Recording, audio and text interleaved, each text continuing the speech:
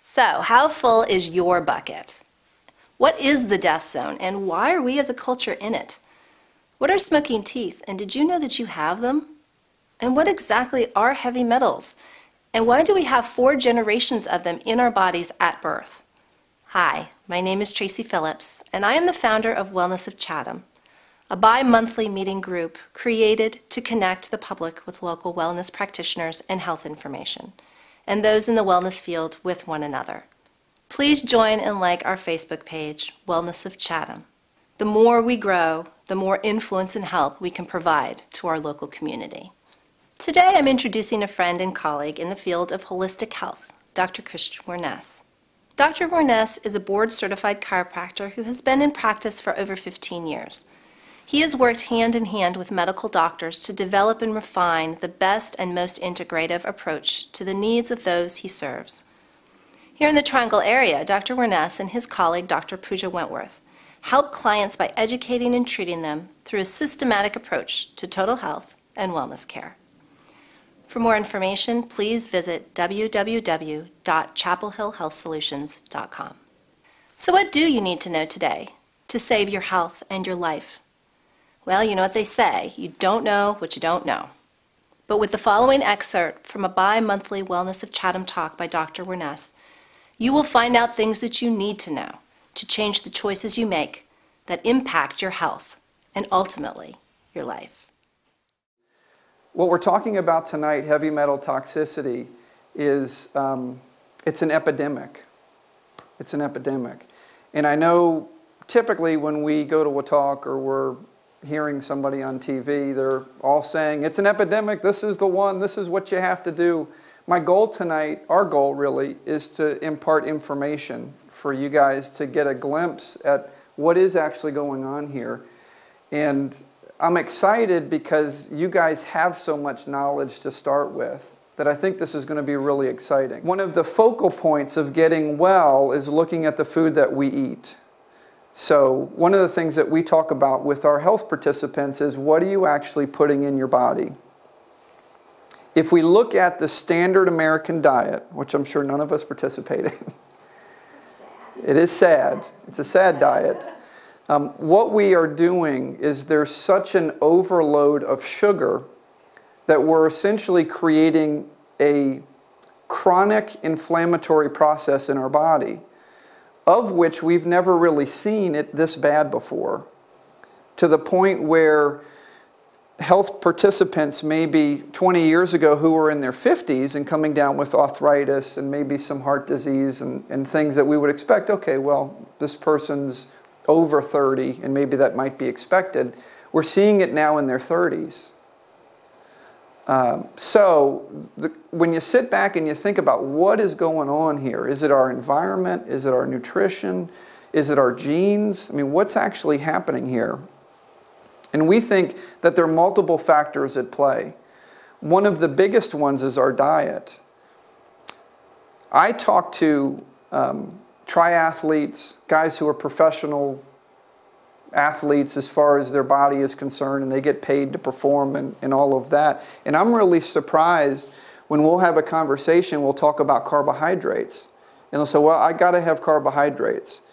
And we'll talk about how a carbohydrate becomes a sugar within 4 seconds of hitting your tongue. And if we're actually dealing with a cellular inflammatory condition, it's the same thing as having a chocolate bar. I mean, it's the same thing. I mean, we're talking about what this gets converted to, right?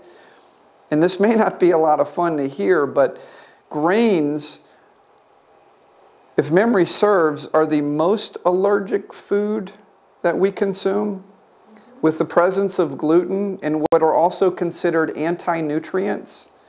In the history of the human, grains have really not had a major focus for a long period of time. I think it's like 500 years that we've actually been consuming grains. But in our history, that's not a whole lot of time.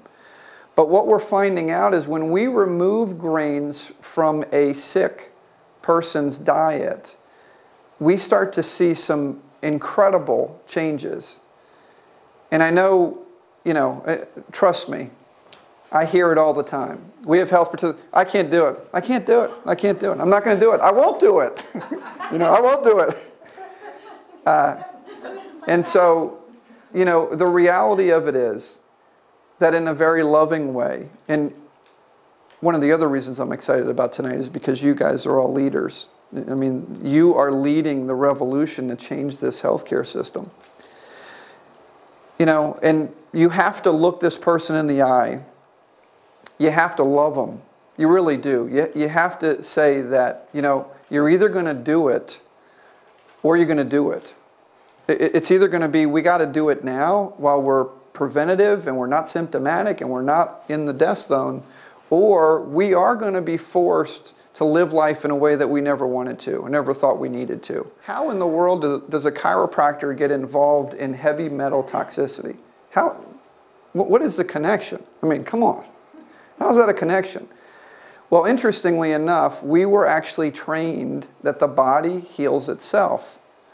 And even though I haven't spoke a lot about how the body heals itself, that's what a chiropractor's premise is that this body can do what it's meant to do if you give it the opportunity to do that. Two quick things about chiropractic. Hippocrates, who was he? Anybody? Not Dr. Pugin. Philosopher, who else was he? He was the father of medicine. Was the father of medicine. You know what he said? He said, look well to the spine for the cause and cure of disease. Thomas Edison, who knows him? Knew of him. What did he do? So electricity, the light bulb went on. Thomas Edison said the doctor of the future will be concerned with the human frame. And really his understanding was about electricity, which we still can't tell you exactly how this process works, but we can tell you it's related to electricity, alignments, keeping that alignment correct, and that's really what chiropractors do. What we found is your alignment is intimately related to how your body functions. For example, the NMDA,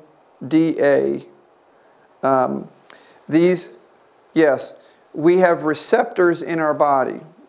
Hang with me here. And they're very large groups of them under our skull. Okay? And a lot of our patients will have a trauma, like a whiplash, or they fall down the stairs or whatever, and they have altered posture. Okay? So we talk about how important posture is, and we can fix posture, and one of the ways that we do that is through traction and adjustments. We've always felt posture was very important. Patients not so much, but I think they're starting to get the idea. Well, now, physical medicine, which includes chiropractic, is really helping these patients who have these neuro-related issues. So a heavy metal toxicity is closely related to neurological dysfunction. And we'll talk about that. And when we've got a neurological dysfunction, when we offer a physical option to that by stimulating the nervous system, the body can reboot itself. Mercury is the second most toxic substance on planet Earth with an affinity for our brains and organs. What are our brains mostly made of? Water. Fat. Okay? So with fat, your brain actually is a magnet for heavy metals. Today, dental amalgams. Does anybody have silver fillings in their mouth? Okay, so that was the leading, that was the prevailing thought about, how we're going to cap teeth. My dad's an MD, all right? I'm not, I grew up in a medical model. If I break my leg, you know what, take me to the hospital, give me the drugs, the whole thing, all right? So let me just say that. We have been sold a bill of goods, okay? We've been sold a bill of goods by the food industry, by the pharmaceutical industry, by the healthcare system. Okay, now, when we're done, if you want to talk with me about that, debate with me about that, I'd be more than happy to. But that, at the end of the day, you're going to get mad, okay? And I hope you don't get mad at me. But you need to understand that this all was about money from the very beginning. It wasn't about what's best and why can't we and all of that. If a piece of mercury, if a thermometer is broken at school, warding off the halls, all right, nobody get near. This is a biohazard, right? That's what happens. But we're putting it in our mouth? Seriously? That's a neurotoxin. Mercury is the second most dangerous chemical in the world for the human body. Children, vaccinations in your mother. I will speak for myself and say that I'm not saying that vaccinations cause autism or whatever else down the road. Okay, I'm not saying that. What I am saying is, when you take a young body and you expose them to any level of mercury, that it may be enough to tip their bucket. And we haven't talked about the bucket and what it means, but we all have buckets. And once that bucket starts to overflow, we become symptomatic. And one of the main ways we become symptomatic is our inability to pull things out of our body that are killing us, which are neurotoxins. And that's what heavy metals do. They get in our system and they don't come out. So, so when people ask me, are you going to vaccinate your kid? No, I'm not going to vaccinate my kid. At the end of the day, you got to do what you got to do. But if we're talking about mercury being the second most dangerous, no. I wouldn't recommend it. If a person was chewing gum or drinking hot liquid, the level of mercury would result in 10 to 100 times higher than 11.6 micrograms exposure. At just 10 times, it would make it 116 micrograms daily exposure. This is shocking considering that a government risk assessment study was done and determined minimal risk level for chronic and acute exposure to mercury vapor is 0.4 micrograms per day. In fact, most people with several fillings have daily exposure far exceeding the US EPA, and we know what they're up to. Health Canada, TDE, in the Mercury Health Guidelines. So let's take a guy who's got 6 fillings, all right, and he's working out, feeling good, doing his thing. And really, I have this conversation. I see a lot of triathletes, and one in particular happens to be a good friend of mine. Is like, no, it's not. It's not the amalgam. I'm fine, right? The patient says I'm fine. It can't be the amalgam, because if it was, and I got 6 fillings, then I'd be symptomatic. So my question is, why is this patient asymptomatic, okay? And we have a 2-year-old who just had 1 round of vaccines, now autistic. What's the difference here? Without Dr. Puja jumping in. Well, he would be older when he got his fillings. Okay, that's a good answer. I think I like that answer. Anybody else? Is it eventual? Did he get all fillings at the same time? Timing may have something to do with it. Now remember, I want you guys to keep in mind, we go back a couple of slides, you remember how out of control high these levels were by this guy sipping a hot tea? How many multiples of 10 to 100 it was higher than, it's way high.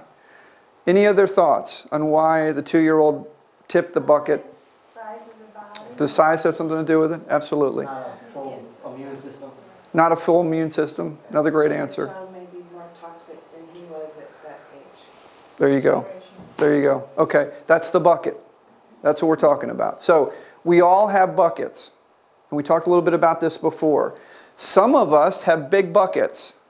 Okay, and those buckets are big because of, and it has really everything to do with the following. With your genetics, with your body's immunity, certainly with your nutrition, there are all kinds of things that go into making that bucket big or small.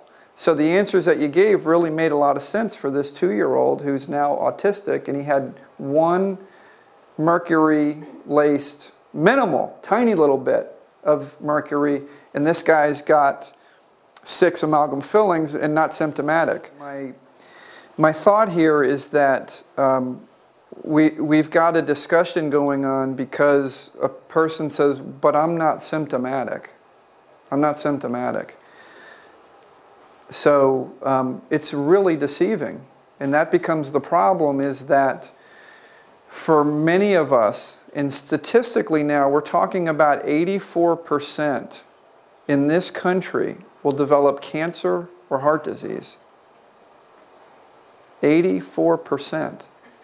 So you go to the doctor, no symptoms, no symptoms, no symptoms. Then you go in, hey, you got cancer. Well, how in the world did that happen?